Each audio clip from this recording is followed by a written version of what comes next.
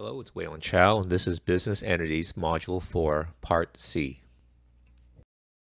In this part, we will continue our examination of the partnership by looking at how a partnership is financed, the taxation of a partnership, and how a partnership is dissolved.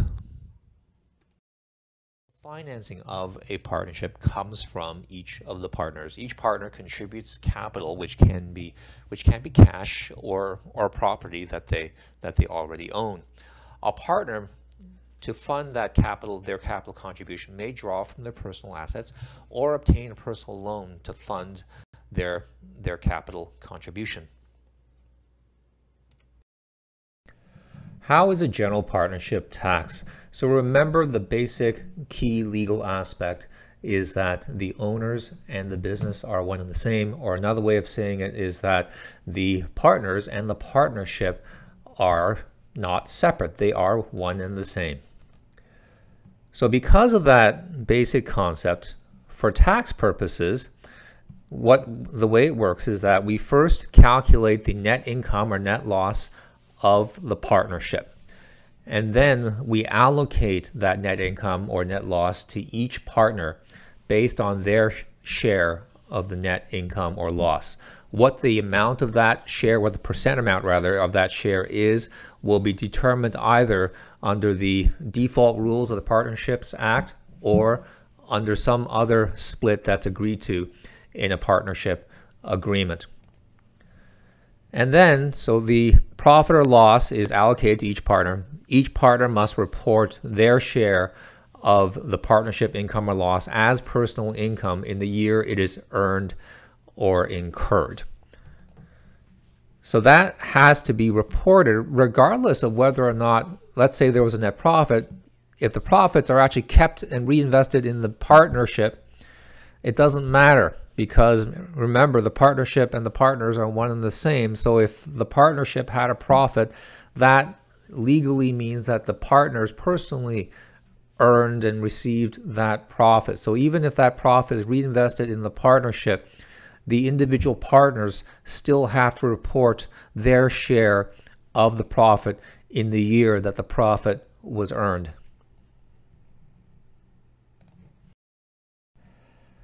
Lucy's Lemonade, in its first year, the lemonade stand made a profit of $200. And that profit was not paid out to the partners, but was reinvested into the business. How is that profit taxed? Please pause the video at this point so you can consider that question.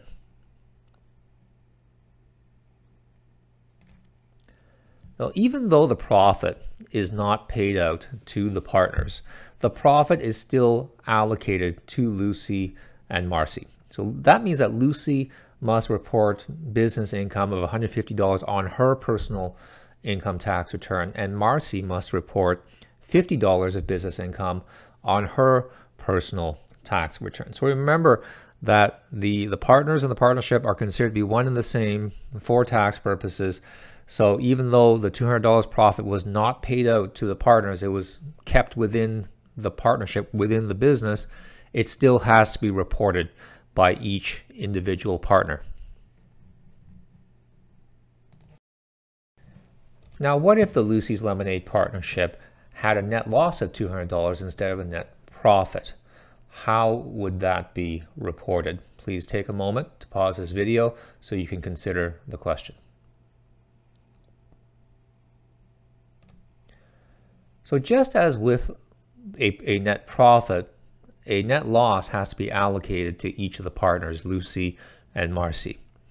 And it has to be allocated based on their agreed split of the profits and losses, which was 75-25.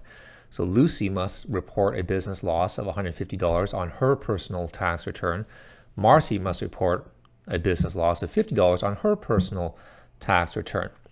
So the tax advantage of that is that those losses can be deducted against any other income that Lucy and Marcy have in that taxation year. So the net result could be that they pay less personal tax because of those business losses. When and how is a general partnership dissolved? Dissolved or dissolution is another way of saying, killing the general partnership or getting rid of it or removing it. So under the default rules in the Partnerships Act, a partnership is automatically dissolved upon notice of one partner wanting dissolution. So what that means is that any one partner in a partnership, if the default rule applies, any one partner can say, I want to dissolve this partnership. That would be enough to trigger the dissolution of the partnership. Another trigger could be the death or bankruptcy of any one partner in a partnership. That could also trigger the dissolution of a partnership. Also, if a partnership was created for the purposes of completing just one project, or there was a set expiry time for the partnership to end, then either the completion or expiry could trigger the dissolution.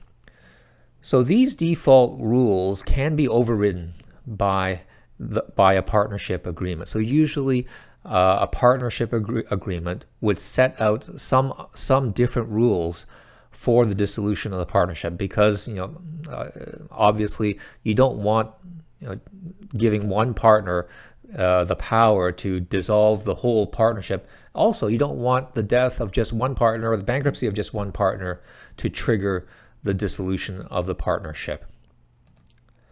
Now, if a dissolution is required, there are a number of steps that need to be taken. So essentially, we are taking the assets of the partnership and we are liquidating them. We're selling them for cash.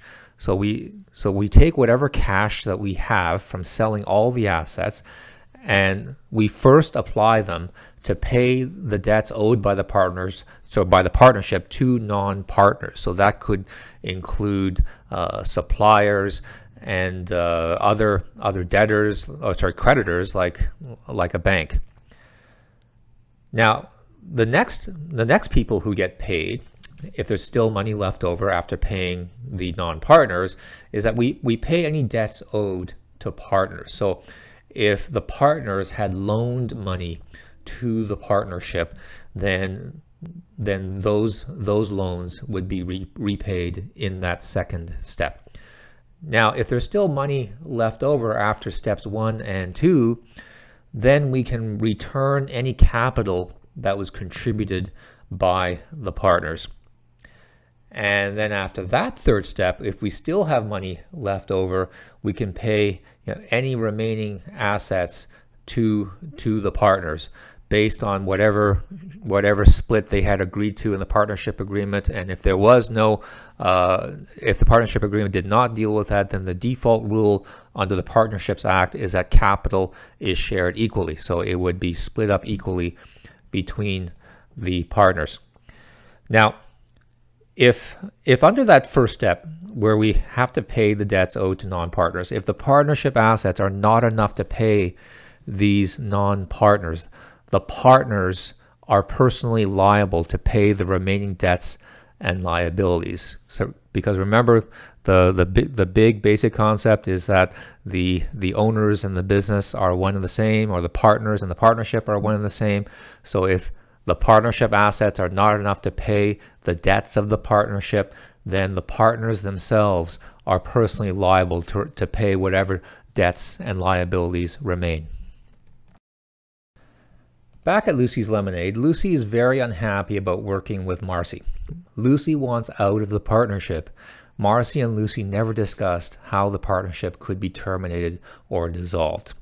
So what can Lucy do? Please pause the video so you can consider this question.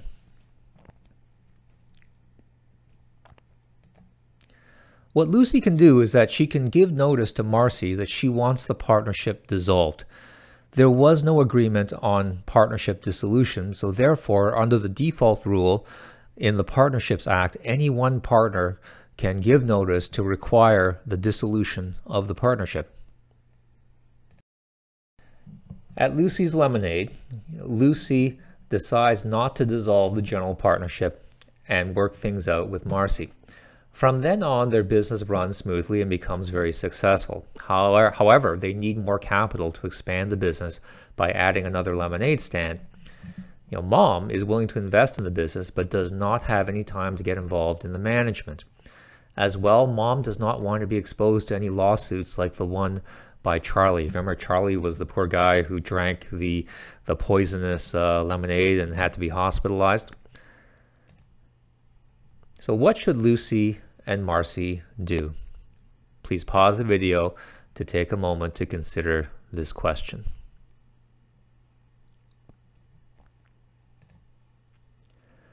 So Lucy and Marcy can convert their general partnership into a limited partnership. The partnership would need to be registered under the Limited Partnerships Act in order to get that limited partnership status. The general partners of this new limited partnership would be Lucy and Marcy, and Mom would be a limited partner. As a limited partner, Mom would be entitled to a share in the profits, but cannot be involved in managing the business. So that's exactly what Mom wanted. Mom would also have limited liability in that all she can lose is the amount that she invests in the partnership. She would not be personally exposed to any of the liabilities of the partnership.